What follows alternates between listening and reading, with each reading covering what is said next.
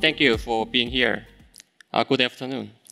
I am very happy to introduce you about thoroughbred breeding history and major developments in Korea. It'll take only 15 minutes, and you would know the whole story about Korean thoroughbred breeding. So please pay attention for a while, and I wish you enjoy my presentation. Let's start with breeding history in Korea. I will talk about it in divided two parts.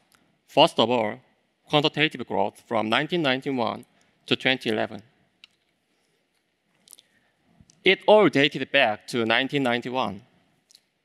The document on the left is strategic plan for the growth of thoroughbred breeding industry. It is the origin itself of Korean thoroughbred breeding. In the table on the right, you can see the registered racehorses in Korean from 1981 to 1990. Before the strategy plan, Korean bred accounted for only 5%. And at that time, KRA imported 300 horses every year to operate one race course. So since 1991, KRA started to promote horse breeding. In the first period, the basis for the breeding industries was eight. In 1995, KRA established Jeju Stud Farm, which you can see the picture on the right. And in 1998, Korean stud book was established and officially approved. And during this period, as you can see on the right, the number of farms and stallions and broodmares had increased sharply. By the end of 2003, there were more than 75% of Korean bred out of registered Korean racehorses.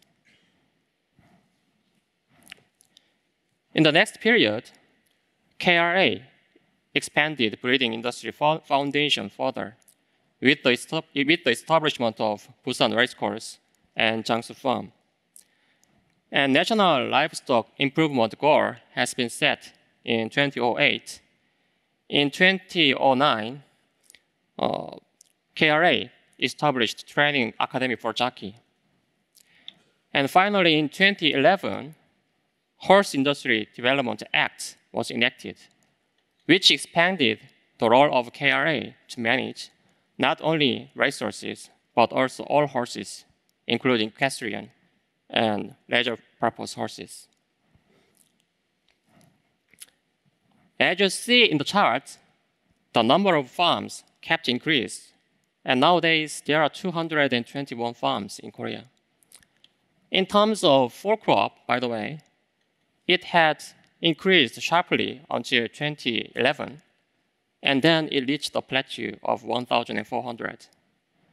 Because the number of races is regulated by the government, KRA started to shift to qualitative development since 2012.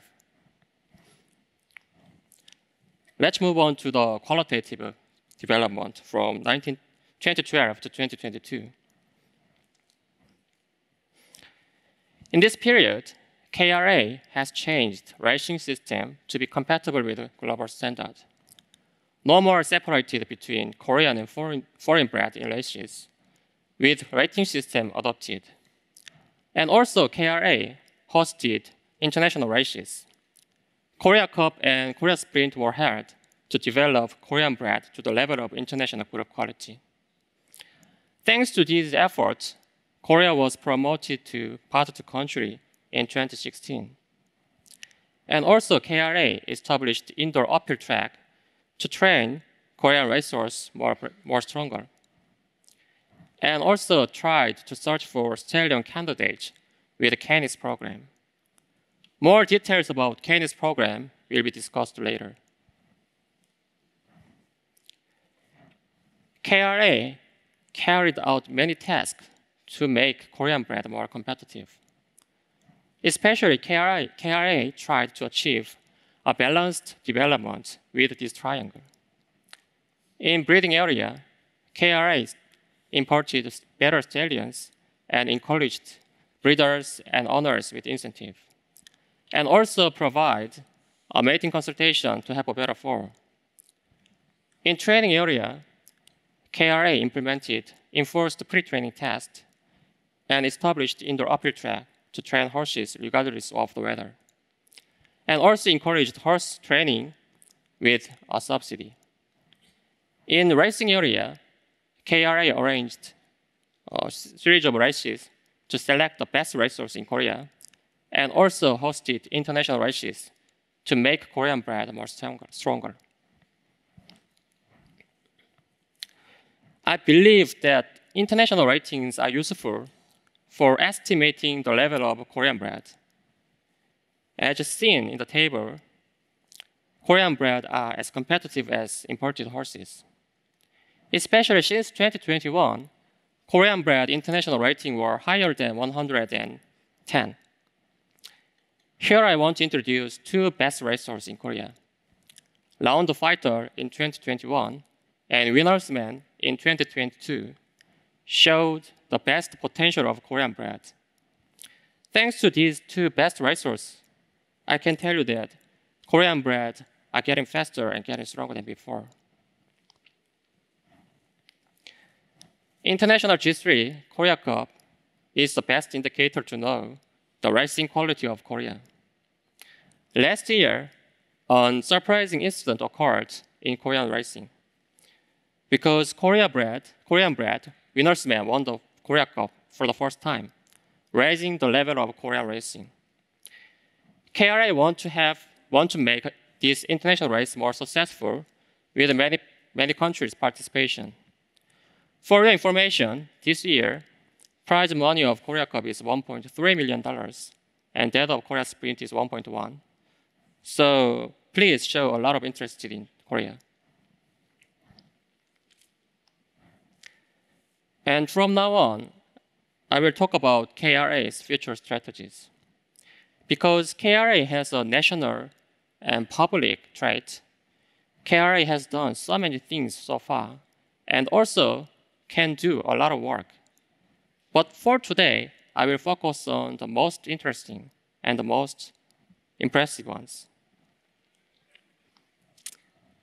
KRA is the owner of Nixgo.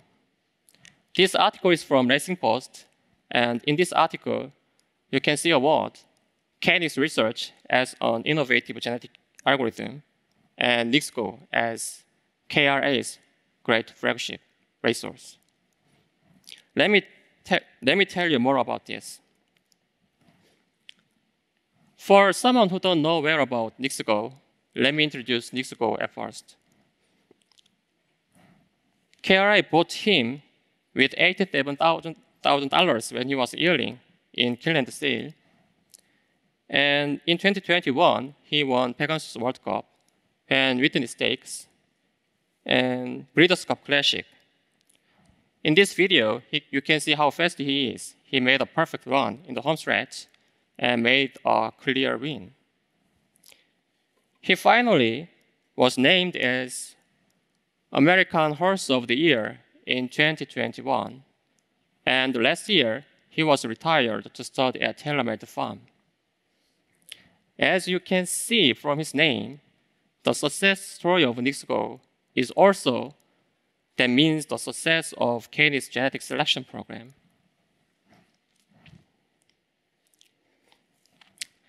I think many would wonder why KRA, as a racing body, bought horses. Since 2006, KRA has imported stallions at $2 to $3 million, but as you see, it costed a lot. So since 2015, KRA started stallion candidate operation as a two-track option to search for stallion candidates from 1 to 2 years old with Canis program. Canis program is Korean version of horse selection program with genetic information. With this program, KRA could select excellent racehorses earlier with cheaper price. The table at the bottom shows long-term plan for stallion candidate operation. It consists of 3 steps. Step 1, using Canis program, buying 1 to 2 years old stallions, buy 1 to 2 years old horses in USA and make them race to verify their performance. And step 2, sending a stallion in USA and having a project test for some years. And step 3, import the stallion and support breeding in Korea. As you see now, the operation is at step 2, and we're going to move on to step 3 soon. If you want to know how KNX program works, you can access it through TaylorMade Farm website. For your information, this service is updated a few weeks ago and only available for United States brood bears with NIXCO. So if you are interested in, just have a look at it.